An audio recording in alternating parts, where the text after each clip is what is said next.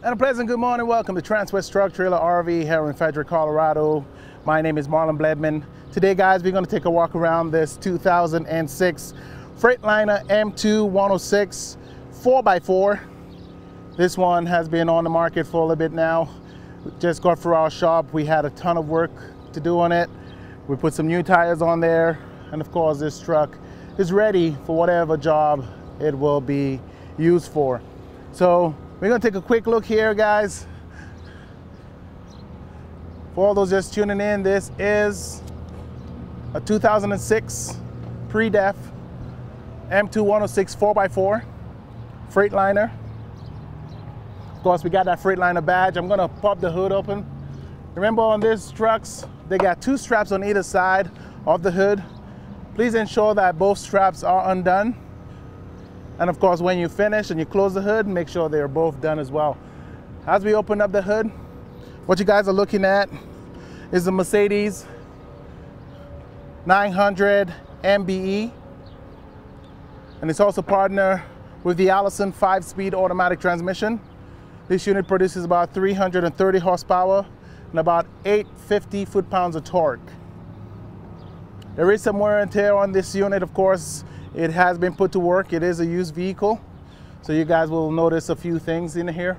But we did run it through our shop, and we did the necessary upgrades, fixtures to make this unit ready for our lot.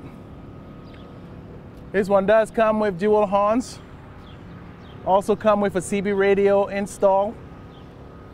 The tires we put on there,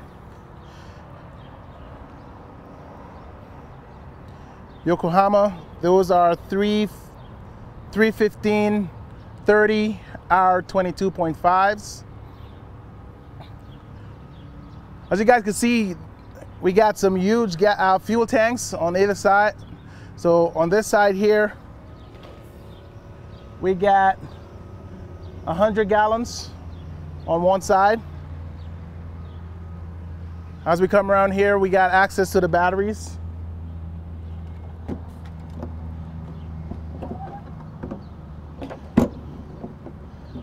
We'll log this up when we're done.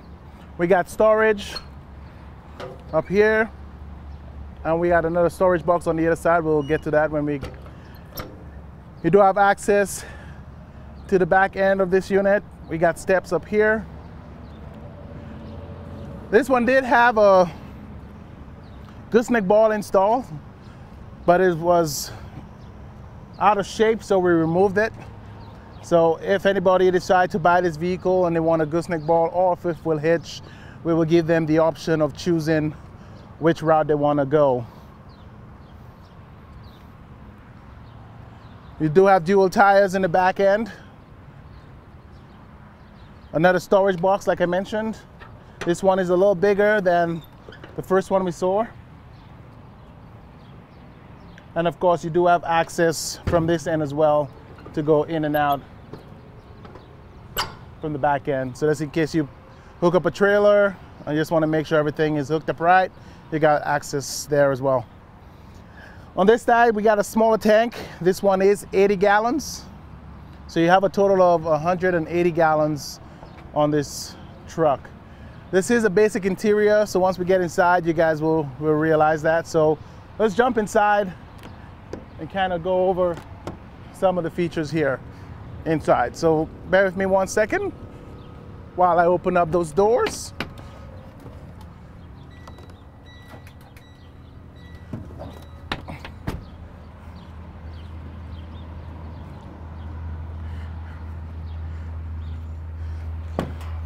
All right, as we open the back seat here, you guys can see all the room.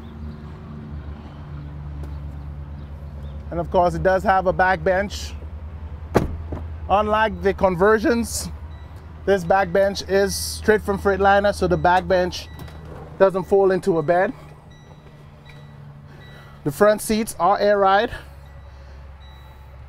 and they are adjustable. This unit only has about 76,000 miles. I'm just gonna turn that on here so we have some air flowing in.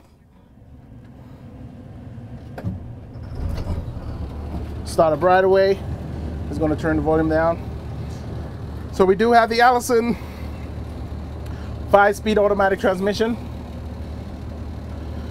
We got power windows, power locks, heated mirrors, optional switch. This one does come with the engine brake, have a both high and low setting. Engine fan, like we said, it is a 4-wheel drive, so you do have that all-wheel drive lock. You have a lower range and a higher range here, and of course you do have a rear differential lock as well. All your AC controls are located down here. You got equipped with a fire extinguisher. You got a Panasonic stereo.